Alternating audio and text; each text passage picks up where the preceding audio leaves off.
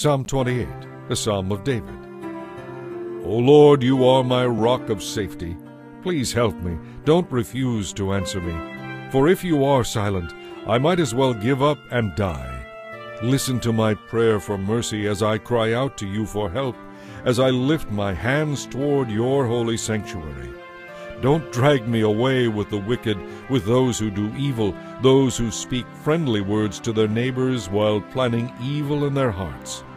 Give them the punishment they so richly deserve. Measure it out in proportion to their wickedness.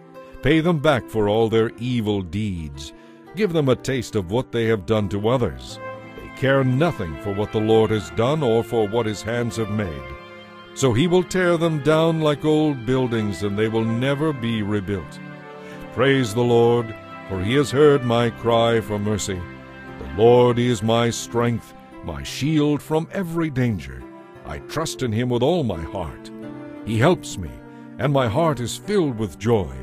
I burst out in songs of thanksgiving.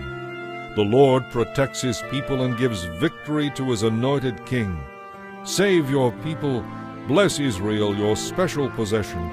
Lead them like a shepherd and carry them forever in your arms.